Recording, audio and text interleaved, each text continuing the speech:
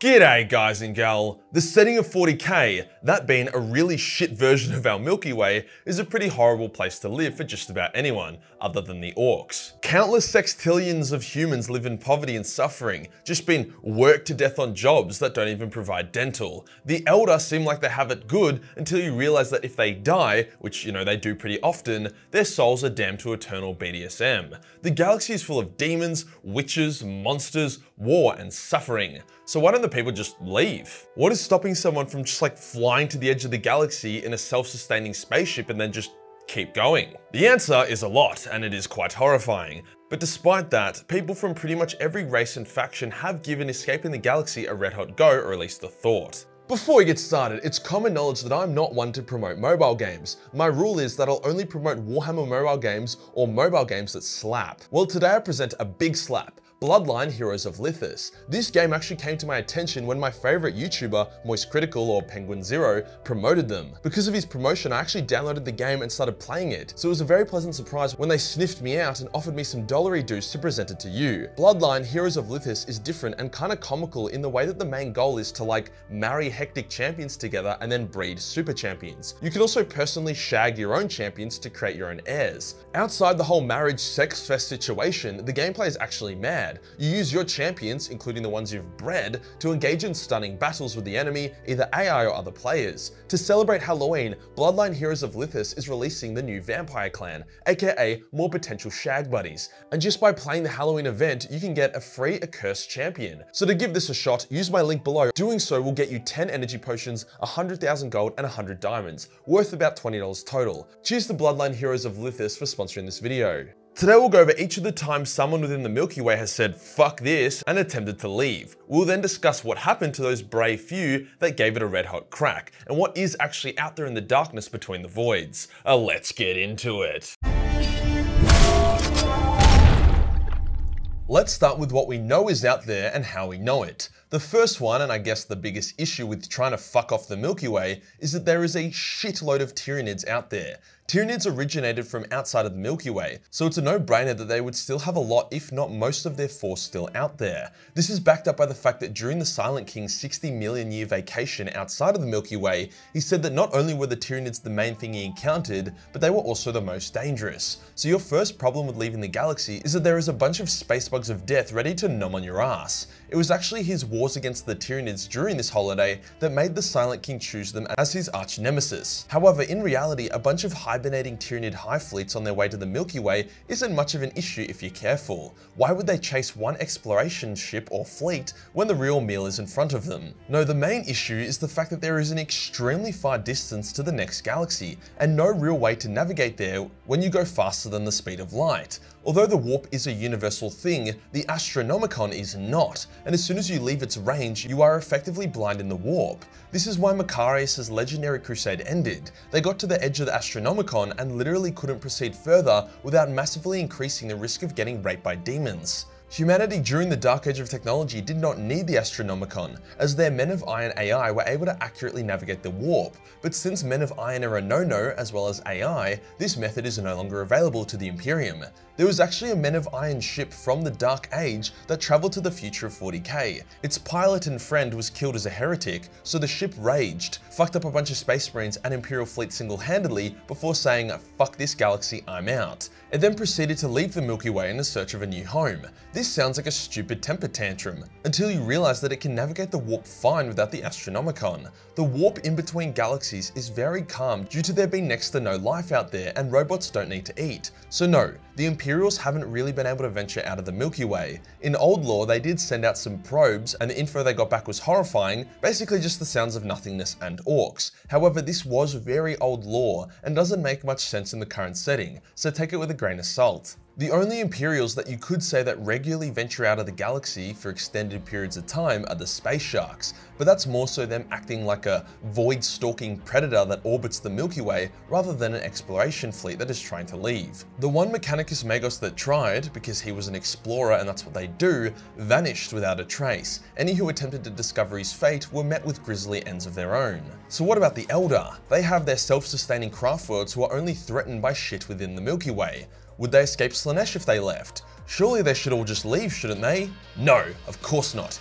fucking retard. Slaanesha's claim on the Eldari's souls isn't bound by time or space. If they left the Milky Way, Slaanesh would follow.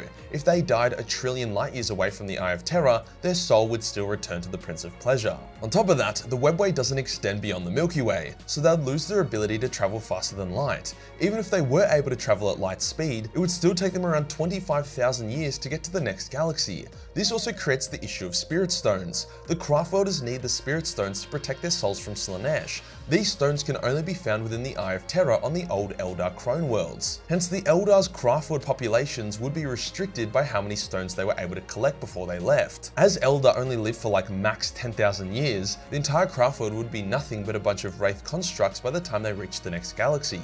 On top of that, the Eldar still need to charge their Craftworlds using stars. Sure, each charge gives them enough power for a millennium or so, but that's still a lot shorter than 25,000 years. So no, the Eldar cannot just leave the Milky Way, nor is there any incentive for them to do so. The only practical way they could leverage the darkness beyond would be to leave the Milky Way for a millennium, come back to pick up Spirit Stones and charge their solar sails before going out again. However, even this strategy has issues. One Eldar Craftworld actually did try to leave the Milky Way, pretty much employing the strategy I just mentioned. Craftworld Zai-Suthra left the galaxy just before Slaanesh's birth, and they tried to survive in the void between galaxies. However, they didn't collect any Spirit Stones, hence realized that they were being slowly consumed. They were soon found by Tyranids who implanted their gene stealers onto the Craftworld and then moved on. The Craftworld chose to embrace the gene stealers. By doing so, they protected their souls from Slaanesh and were able to survive in the darkness. But not indefinitely. They had to return to the galaxy when shit started to break down.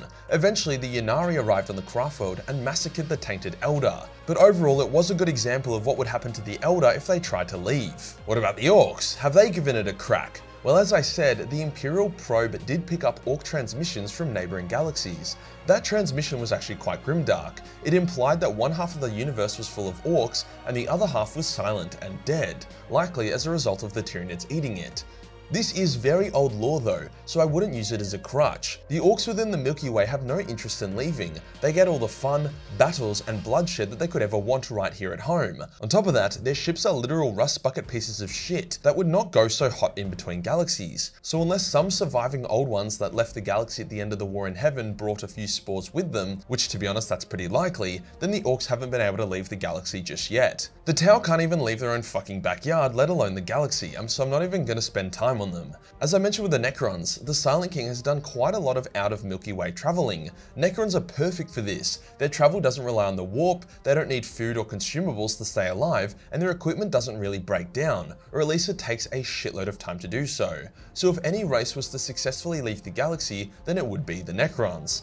The only thing really stopping them is their pride. They see themselves as the rightful heirs to the Milky Way. A Necron overlord would rather shove a pencil down his dickhole while cheese grating his scrotum than abandon his tomb world and dynasty. The Necrons aren't here to survive, they are here to dominate. Something quite interesting now. Do the Catan exist outside of our galaxy? The Catan were created during the Big Bang, fundamental gods of reality. They started off as non-sentient star parasites who would slowly eat suns then move on. It was only after they were given bodies by the Necrons did they gain sentience. However, for the other galaxies, they too likely would have gotten their own Catan. The Void Dragon even claims that he had a multi-galaxy spanning empire, which is probably just the writer getting a bit excited, but could also mean that each galaxy's Catan were like a mirror of each other, maybe able to communicate or something. So the Void Dragon of the Andromeda Galaxy could have a shared consciousness with the Void Dragon of the Milky Way.